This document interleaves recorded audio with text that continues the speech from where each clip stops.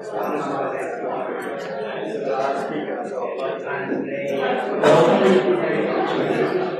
our last sessions, and this will be the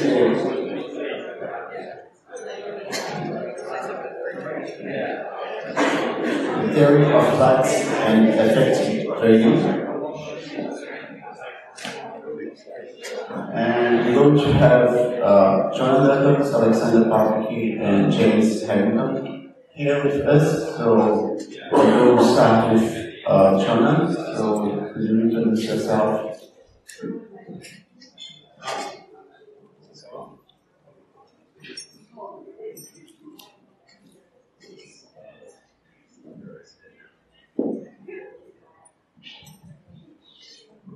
Hello, I'm Jonah Duckles, Executive Director of Software Carpentry, and here on this panel I just want to talk through different training models in the context of software carpentry, pedagogical approaches to things, and semestral and course and stuff. But from the perspective of software carpentry, many of you are familiar, many of you are instructors. We have lessons that we collaborate on online. We have an instructor training program where we teach people how to teach short, impactful workshops.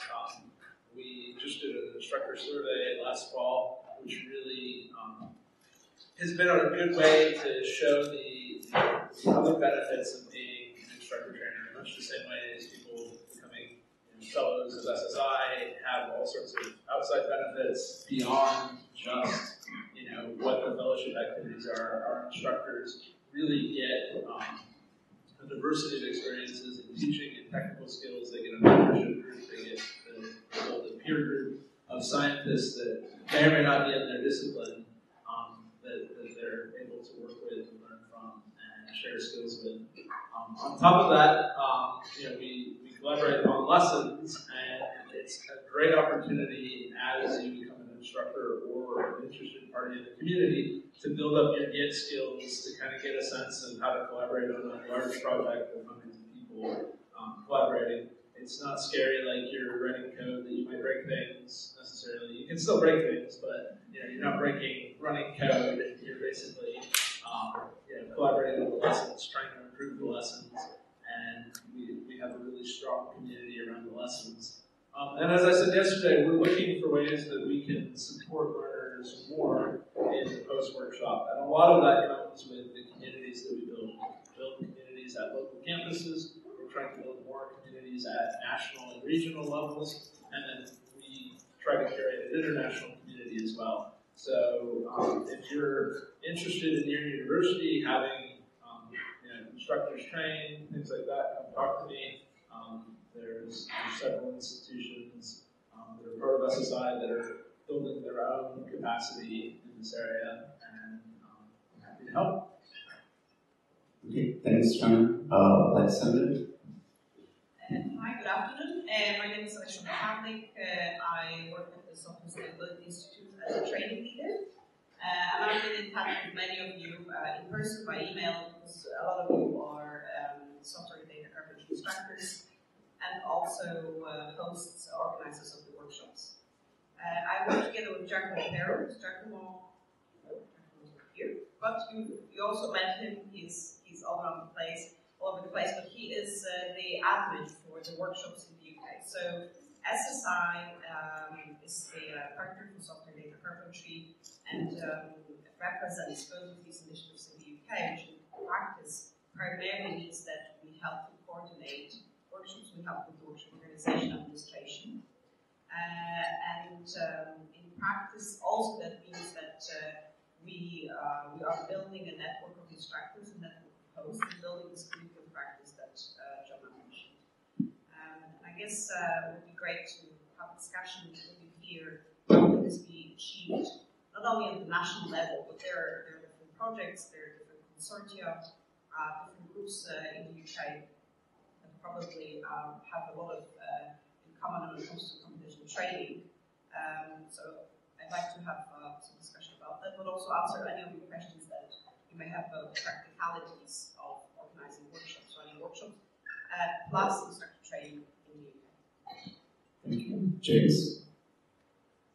Yeah, so at UCL, one of the things we're trying to do is put together a complete syllabus in the learning what you need to know in order to contribute to a computationally based PhD, to put as many students as possible that need it through during the MRes year of doctoral training centres and years. So we're doing some of the commentary project here, we're also doing follow-on introductory Python programming course. There's 5 sessions in 3 hours, then a longer research software engineering with Python course that's 10 sessions in 3 hours, which goes into more software engineering stuff, and then following on from that with term 1, and then in term 2, another 10 sessions in 3 hours course on which is research with C++, which is also going into kind of XPC type stuff and that kind of thing. So really trying to do to get a large proportion of people doing computationally-based PhDs through a complete syllabus in research programming stuff. And so that's one thing I'm interested in. And also in training context, also interested in the technologies we use for making robust and reliable training materials in computational subjects. So it's completely impossible to write a textbook or a lecture with computer code where the code is correct. If you just type it in and then don't execute it, it will be wrong. So we need to use literal programming approaches to generate materials. So that's quite interesting. And the other thing that's interesting and I'm worried about quite a bit is we're all duplicating effort a lot in terms of training materials. The commentary does a great job of creating like a standard set of stuff we can all start from, but also training is quite personal and different instructors have different styles. You do want to adapt things to your particular teaching style, and somehow we need a way to kind of mix things together so that, like, I can say from software carpentry import these 2 lines and then keep this bit, and then from there. And so a from import type thing for teaching materials will be completely awesome, but we don't have one. Yeah, those are some things. Okay, thank you. I think that can go into questions of our audience about training. So, question. James, courses that you're running for Yeah, all CC BY, all online, get repos. Some can probably stick to Slack. The way it works is there's GitHub repos that contain notebooks for the Python courses or Markdown and fragments of C++ code and C++ courses, and then that gets rendered into HTML and it gets rendered into slides using reveal.js, and it gets rendered into a PDF using MD-Convert, and then that gets squirted onto the web with a continuous integration build. So basically you can make a change to the notebook, git push, and then the lecture notes change, which is fun. Possibly over-engineered, definitely massively over-engineered, actually. But yeah, feel free to steal all the content. And it's all CC BY because a lot of it's stolen from software company in the first place anyway. So, viral licenses. On the demo one, yes. Yeah, I'm going to ask about the courses as well. Because you say you run for students in computational subjects? So anyone who's going to be using programming to do their research, so maybe from right across from historians to astrophysicists. I was just curious because, like, how do you then do you have separate courses for, say, people that study biology and people that study computer science? No. So this is a really interesting question about the specificity of materials in terms of the examples, right? So I just don't have the time, and I don't think as a to do specifically tailored materials for all subjects in terms of delivery or writing things. It'd be really lovely if we did, but we don't. Also, don't have time to write materials in R and Python and MATLAB, which I also like to do. So we just have to pick something for that as well. So that's flawed.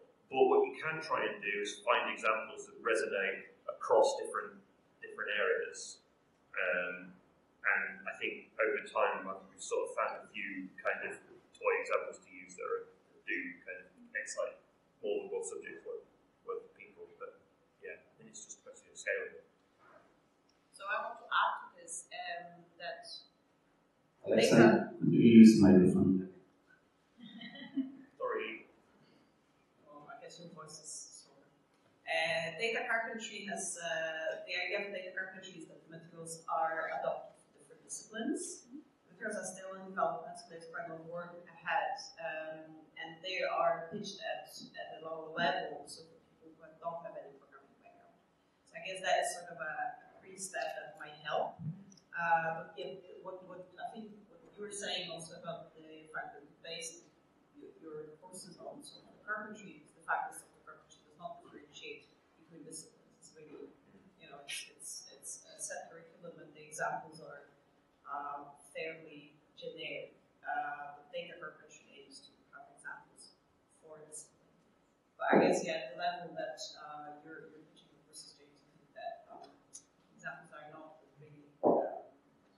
This is not the key. It's more about the skill that you teach. But yeah, it's a compromise, right? You would get better learning outcomes if you had examples that were specific to every student, but you also have a better results. And possibly, you could argue, and I think this makes sense for software carpentry, working on one set of materials repeatedly and refining it, you'll improve it more. So software carpentry gains as much back by having one set of materials, maybe, because then more people are focused on one thing, that it loses from the fact it's less specific, maybe. So that's one thing that comes up a lot with software carpentry is that we focus on a small number of opinionated lessons. And when we run a workshop, we say that you have to be using some number of our lessons, at least 3 of our core lessons, and your instructors should be trained through our approach. If you are calling the workshop a software carpentry. That being said, the materials are online and anyone can use them to learn as a self-learner, to teach from, to do whatever they want to. But the brand software carpentry is really about us coming to help build local capacity at institutions of instructor training and delivering short, impactful workshops. So we really focus on that short, impactful 2-day workshops is what we try to focus on. And out of that constraint of 2 days, what you're doing in that 2 days is you're not giving the people all the skills they possibly need, but you're trying to build the best mental model and foundation for their future learning. And that's something we need, that I was saying, we need to do a lot more support of, and it happens very organically in those places where the future learning is based on support groups and communities and hacky hours and different activities that come afterwards. And so that's what our focus is, and we acknowledge that people are going to do lots and lots of different approaches, and we encourage that. We want to know about it, we want to share that with the world, right? So it's a community that is opinionated about its lessons, focusing on short 2 days, and building a global community about these lessons and how to teach them. Within institutions as well, software carpentry is a really important thing of being an anchor to get, as a way of reaching out to people, because it's got some reputation now.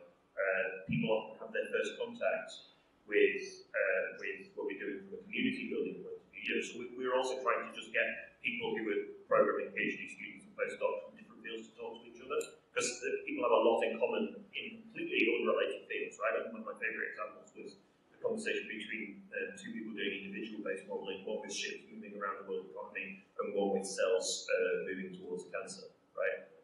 But the modelling paradigms are the same, so all without what we do in terms of trying to get students to talk to each other and these things, that concept won't happen. But software carpentry is a great kind of first point of contact for people to the then wider ecosystem of work in the university on software, on research programming community.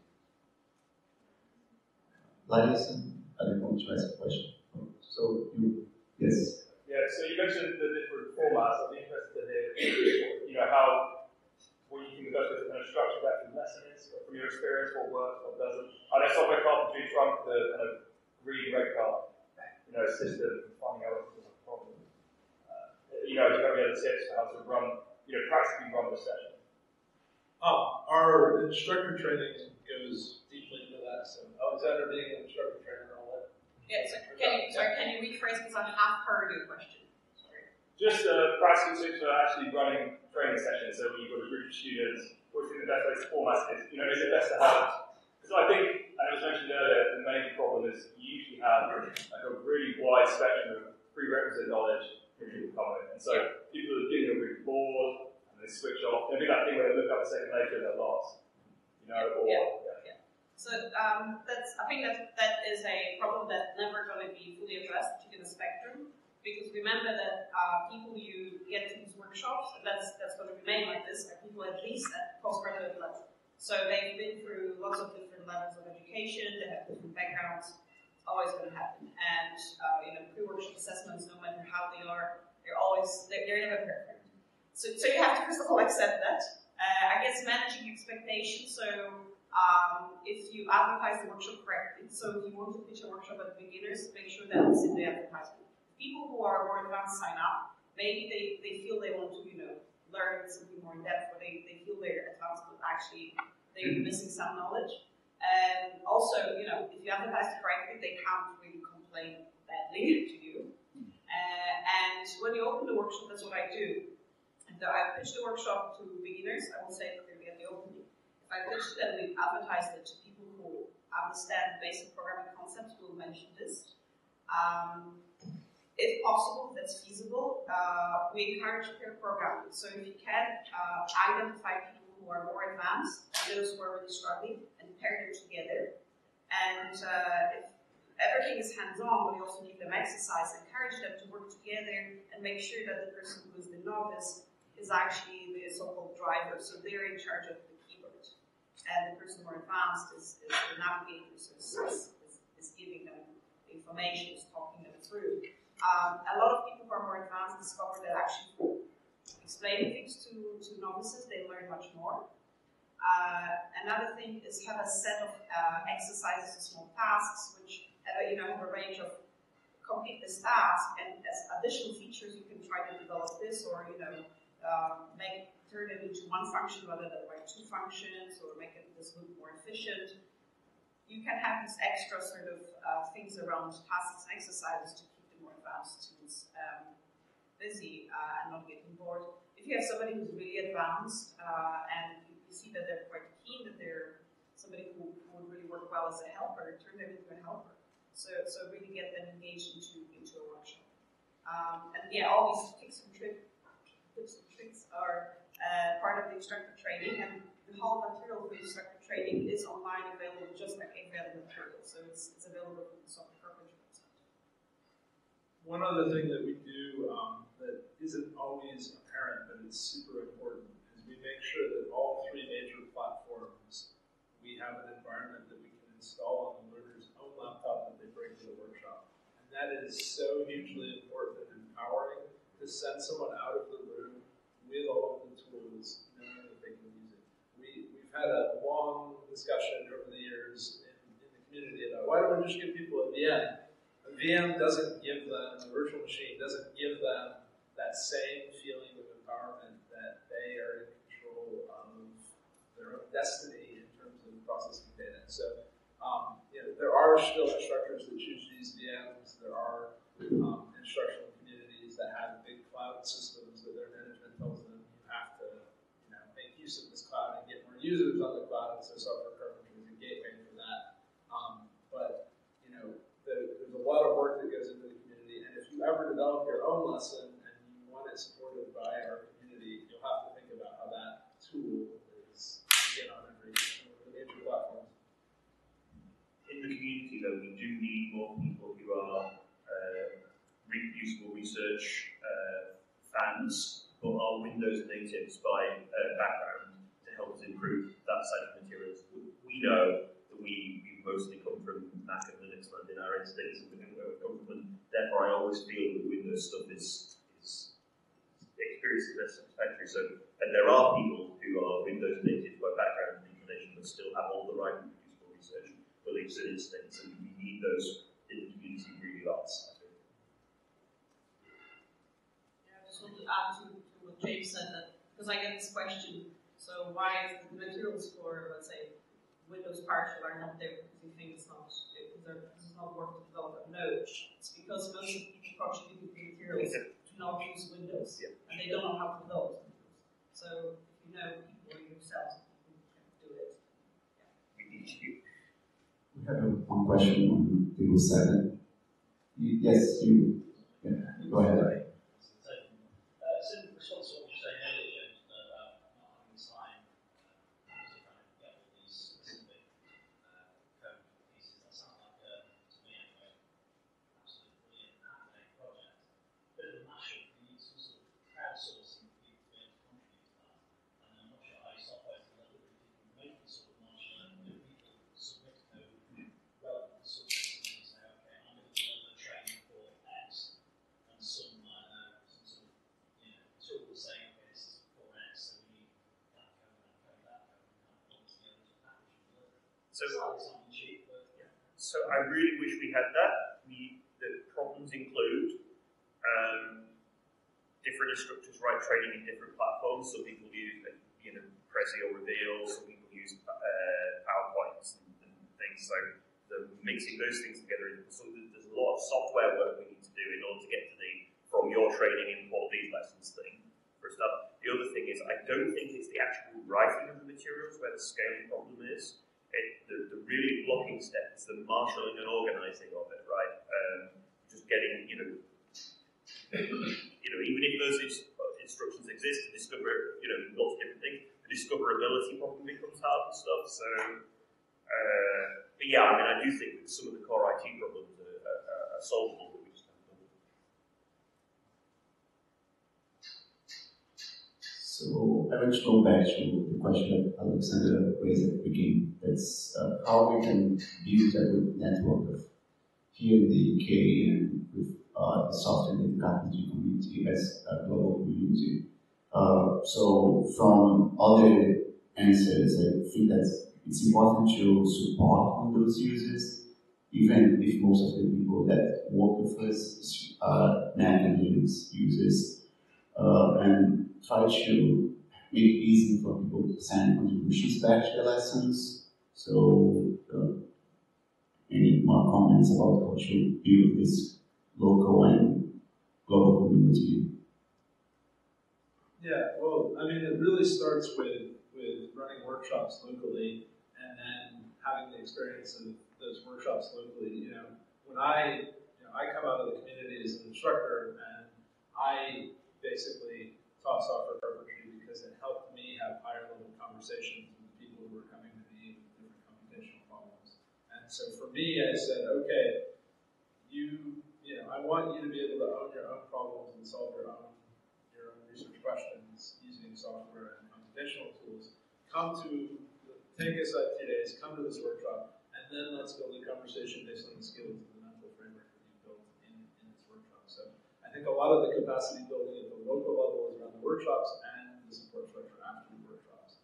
At the regional level, it's there's a narrative kind of going on with the RSCs here. I think there's a thing back there which is speed dating for RSCs. We do a lot of online meetings in the software carpentry community where people start to get to know each other. We have a mentorship community that's very active. We have folks in every time zone in the world who can't ever find the time to meet, so they have to meet twice each day.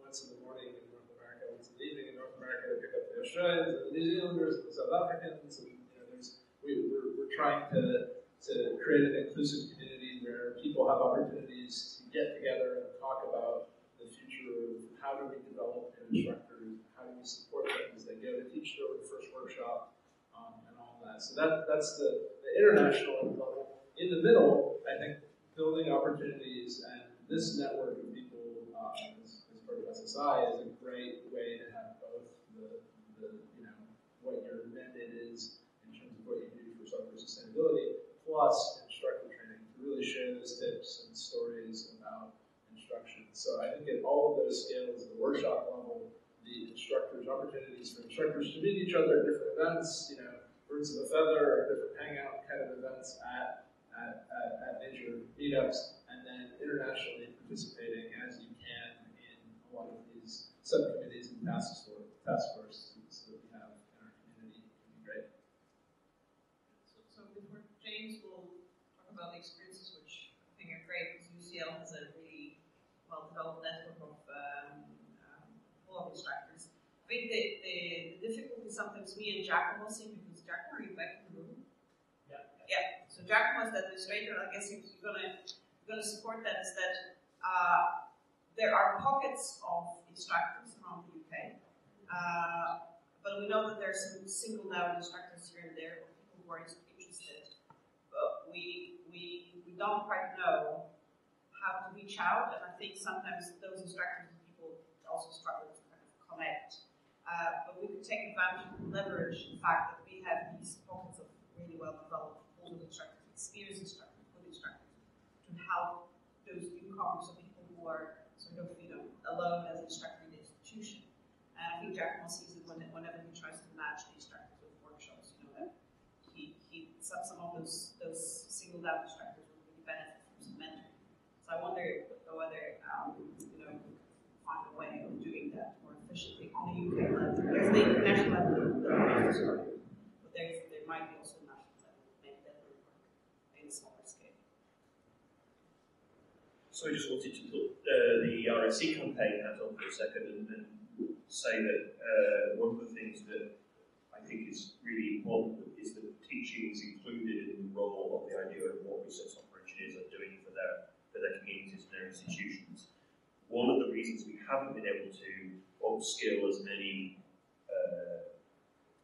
postdocs and PhD students in good software and research practices is because we haven't been able to scale the number of teachers as fast as one might, and particularly for London. Part of that is institutions haven't had people who want to teach this, because lecturers were rather teaching science quite recently.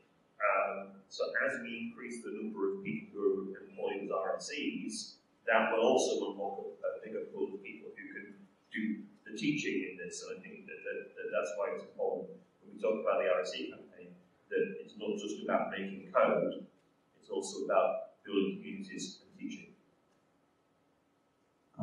And this suggests something that I don't remember that was mentioned, is how to invite new members to our community. Do you have any tips on that? Because we go to our workshop, we have all these great students, I think it was Aleksandra that mentioned. If you have advanced students, you can invite him to be a helper, but how to transform this helper to a member of our community?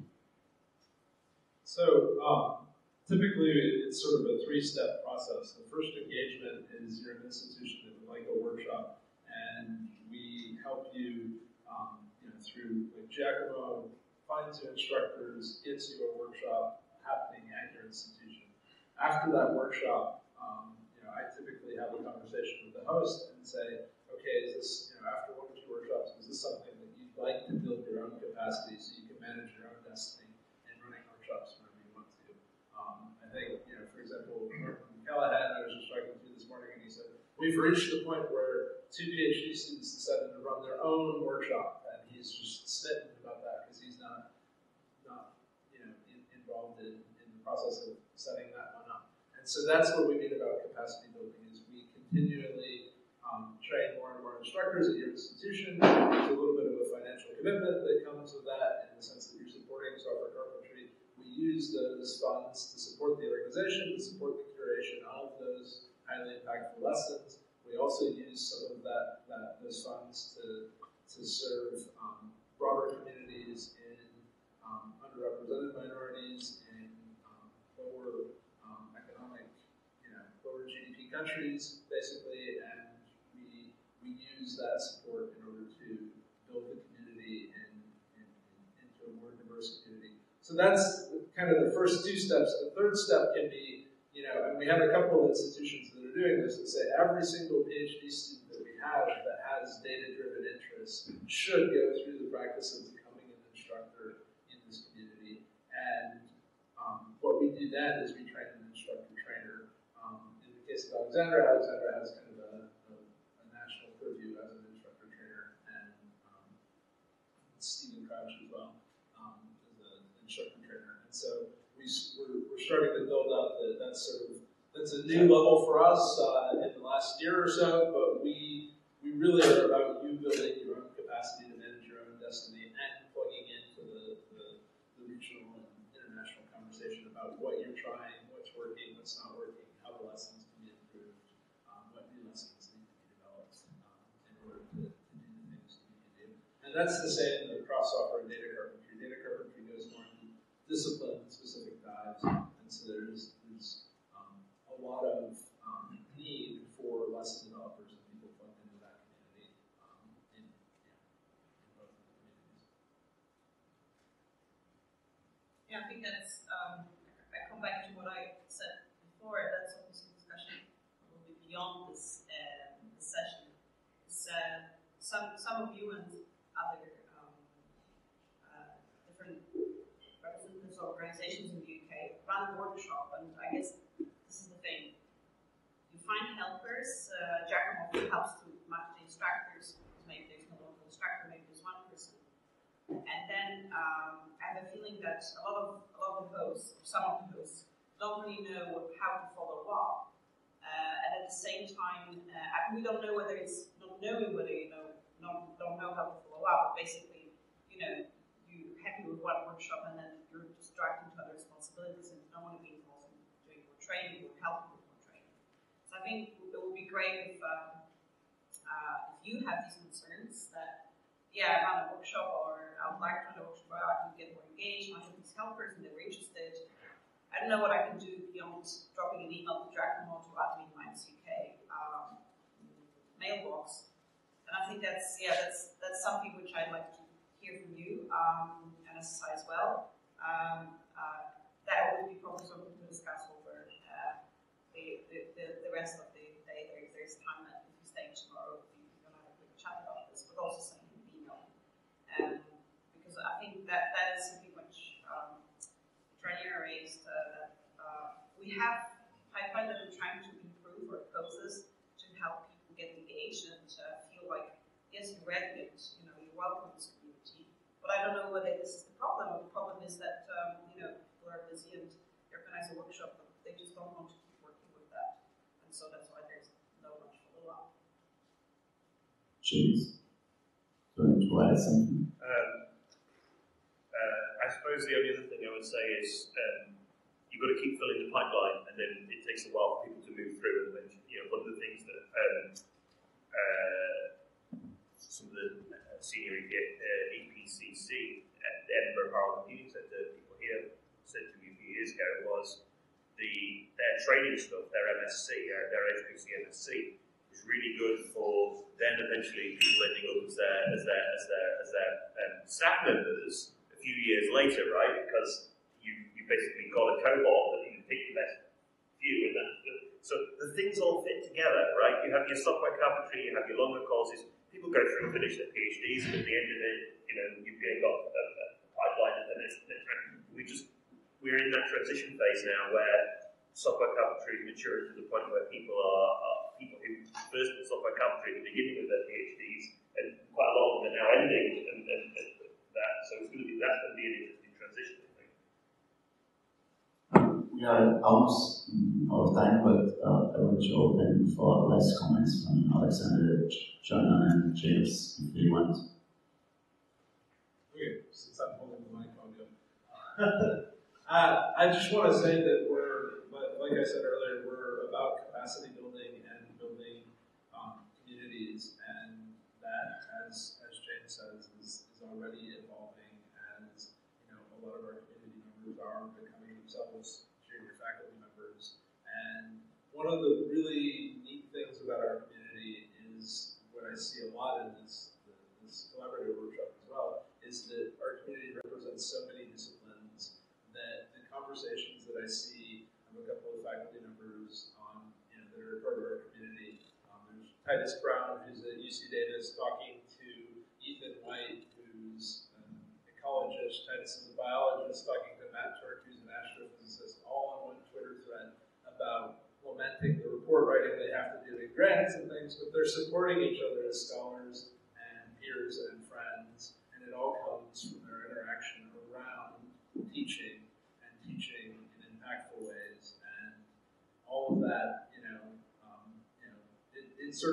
it's a great way to let your geek shine as you're, excited about these tools and excited about what you've been able to do in your own science, and teaching it is one of the most exhilarating things when you connect with an audience, and I encourage every one of you who hasn't taught technical skills to think about how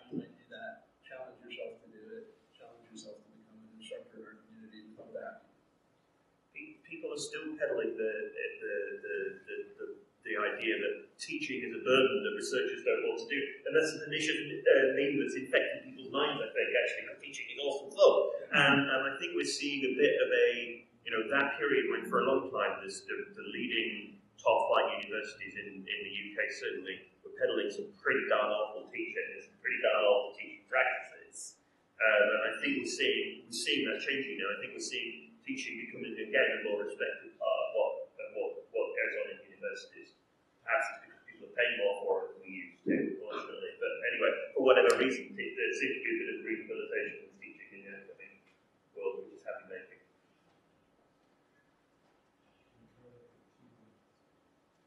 So I wanted to say that apart from the fact that SSI supports the administration, so the operations side of the workshops, we're very we want to also help guide you through thinking about computational training for groups you're working with or your departments. We often get the request, we'd like some carpentry workshop because that's what people heard about, and then once probing a bit more, realize that maybe data carpentry would be more applicable, or maybe actually the request as well. We just want to do programming, and then we want to spend 2 more days working with that particular bit of software that is really useful in our domain. And we're really still very happy to help guide you and maybe find other resources, maybe also connect with people who teach to get some experiences, learn best practices. So that means that if the realization is that that is not really a software carpentry workshop, that at that point our role doesn't end. There's much more to it, and we're really happy to do it. In particular, when it comes to training Duckles students, Duckles students, there is a wide range of needs that needs to be addressed, and that will vary between disciplines. It will also vary depending on the background of these students. So we also are there to support that, to help with that. We won't be able to deliver every single training. We just don't have capacity for that as a society. But that is the point of growing the pool of instructors in the UK. And as I said, we know that there are pockets of really big pools of instructors. That's great. We just want to make sure that some places are better connected, and also if there's a clear way of what's the follow-up once you started engaging in some training, and you want to carry on doing that. The other thing is that's interesting in terms of what people ask for, demand-driven help, is that there is the question of levels of experience in reproducible computational research practices are so diverse, and some people are a long way up, some people are a long way down. There is a tendency of people to say, can you come and help me teach me how to make a better bow and arrow, and then someone comes by and shoots them with a cannon. So there is, so we do need to carry on. Some help is opinionated specifically for the reason that of things like, if you are running your data pipeline by manually copying things from one Excel spreadsheet to another, you are doing it wrong, and we don't want to help you do that better, I think. Okay, so it's out of time. I want to thank you, Aleksandra, Jonah, and James for the great talk and all the lessons they teach us. And some applause for them. Thank you.